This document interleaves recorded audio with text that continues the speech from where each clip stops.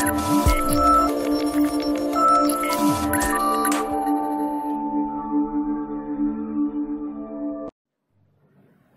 friends, welcome back to our channel. So in today's session we'll discuss about one more topic in Dbms, that is schema and instance. So what is the schema and what is the instance? So coming to the schema in a database is treated as a structure of any database is represented as a schema. Okay, so not the data, it's a structure. So consider some student table. Consider the student table. So student can be identified by using a roll number, name, some college, etc., etc. So this is called structure, and here we call it as a schema. So schema is a structure which the database follows, is known as schema. Now this schema is divided into three categories. Okay, and this database design will be done in three tiers, three levels. So the first level, physical level,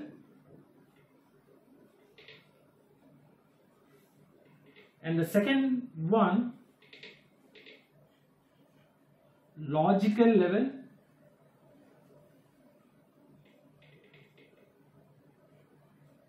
level 3, view level, right? So here the schema, that means the design of a database can be done in three different levels: physical, logical and view level.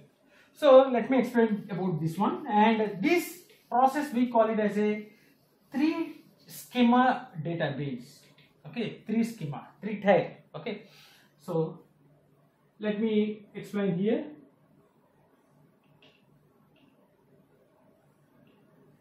So this is the database.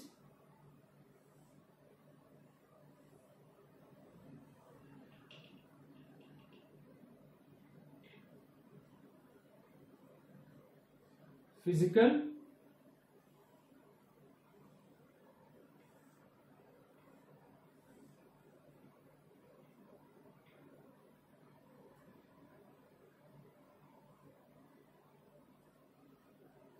logical,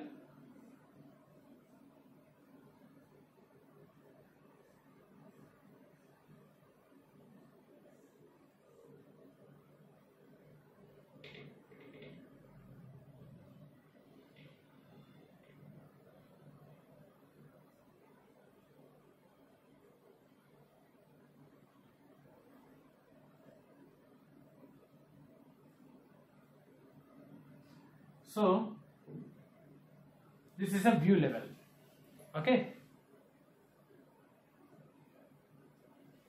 so this is called a physical schema,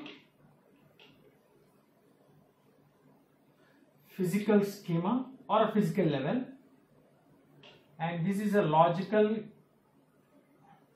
schema or a logical level.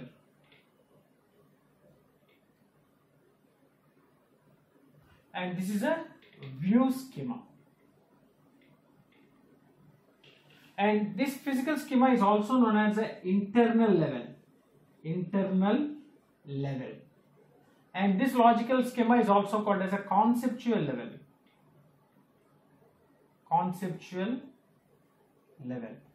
And this view schema is also called as an external level.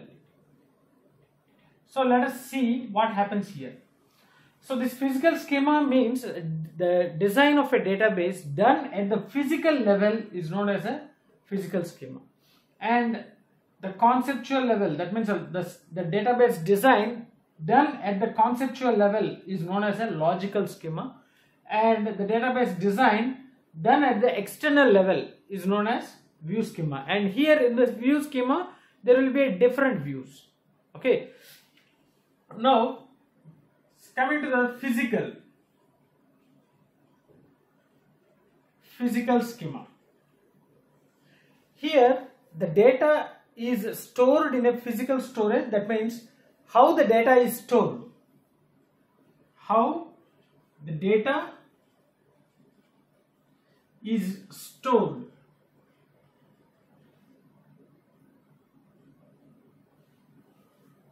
in a storage. Okay, in a storage. That means in terms of files, okay, or indexes. So in order to retrieve the data, we'll use the indexes.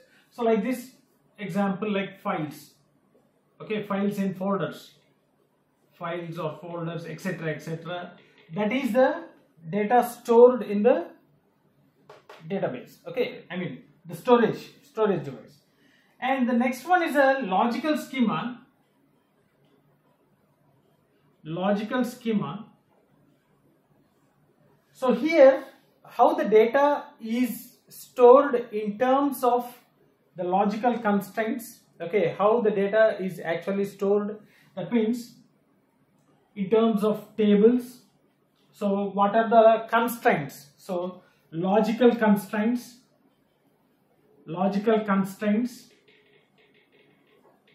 right? Attributes. What are the attributes? Relationship. The relationship between attributes. So everything will be designed. Everything will be designed in this particular logical level, right? So logical constraints means what is a primary key, what is a foreign key, everything, right? So here the implementation details will be hidden. Okay, in the logical schema, the implementation details will be hidden, but it designs the complete how the data is stored in the tables. That means what are the attributes and what are the logical constraints and how the tables will be related one with each other, etc., etc. will be designed here. And coming to the view schema.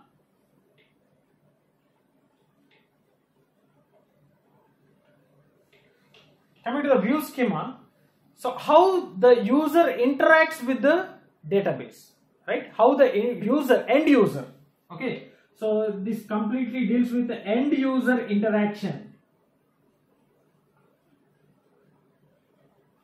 with a database. So this will be done in the view schema. So different users will view differently. Okay, different users will view differently. Okay, so this is the view schema, which is also called as the external level. So that's why we are having a multiple views. So based upon the user, the view will be changed. Okay, so end user interaction with the database. So this is completely the schema. What exactly the schema? So let us take an example. I will tell you the example. So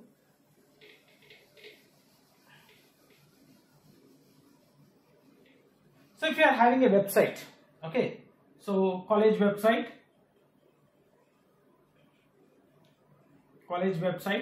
So here I am giving some roll number. So I am having one text box. So it will asking about the roll number.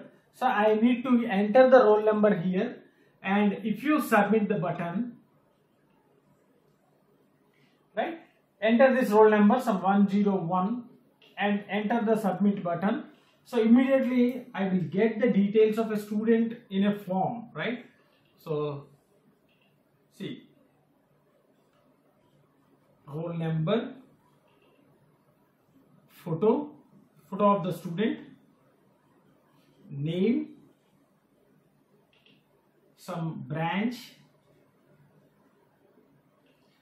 CGPA, okay, some placement details. So I am getting this one. Okay, I am just entering the roll number, and after clicking on the submit button, I am getting this page, which consists of all the details of a student along with the photograph. So this is called a view schema. So from where we are getting this roll number, name, branch, CGPA, and placement details, and including the photograph. So here we are entering only the roll number. Okay, here the input is only the roll number. but we are getting the complete profile of a student. So whatever the profile we are observing or which is visible to the user, that we call it as a view schema. So in such a way the database has been designed. Okay, so this is called the end user interaction. So this is how. Okay, actually the data will not be stored in the database in this format. So in the database, the data will be stored in different format. But so coming to the user view, we are getting in this way. So this is called a view schema. So actually this roll number, name, branch, student will be taken in this way. So roll number, name, branch, CGPA, placement. So this is a table. This is a student table, right? So this is a student table and we are having a different records here. We are having different records. So we are having a 101, 102, some 103, right? So this is how the data is designed in the logical level. So here the primary key is a roll number. So which is a unique identifier of the tuple. Okay, which is a unique identifier of a tuple. So roll number, based upon the roll number, we are getting all these details. Okay, so this is how the logical schema. This is how the logical schema is defined. Okay, so what is a table? What are the attributes? These are called the attributes, right? And what is a primary key? What is a foreign key? So etc. All the logical constraints and how this table is related to another table, right? So everything will be designed in this logical schema. And coming to the physical schema, how actually these details will be stored in the database. So this is the database, right? So how these details will be stored in the database. So that means in a storage device, So that we call it as a physical schema, right? So hope you understood this one. So this is the schema. Schema is nothing but a structure of a database. Right? Now, what is an instance? So is the instance and schema both are equal? Exactly, it is not. Both are not equal. So both are different, right? So instance means a view of a database at a particular moment or a particular time, right? So let me tell you this one.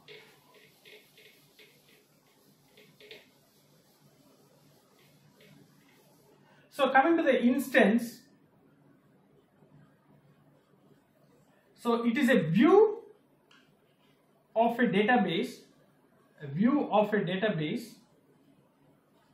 at a particular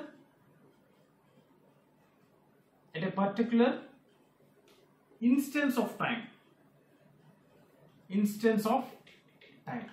So the data available in the database may change frequently, right? So for example, today we are having some 50 student records, right? So records of 50 students.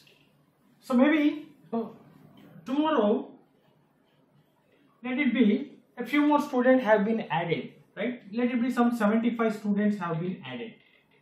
So at that particular moment, so this is a view of a database. So an instance means the data of a database can be changed frequently. That means the instance will be changed from time to time. But the schema is a structure which will be fixed and we have to follow the schema. So that structure of a database.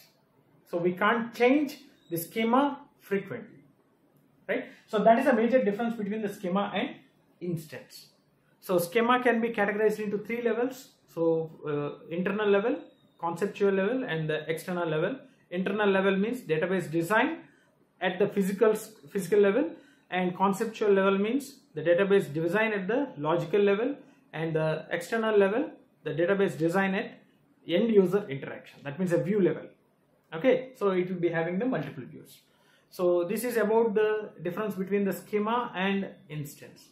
So hope you understood this difference. So if you are having any doubts regarding this instance and schema, Feel free to post your doubts in the comment section. Definitely I will try to clarify all your doubts. If you really enjoyed my session, like my session, share my session with your friends, and don't forget to subscribe to our channel. Thanks for watching. Thank you very much.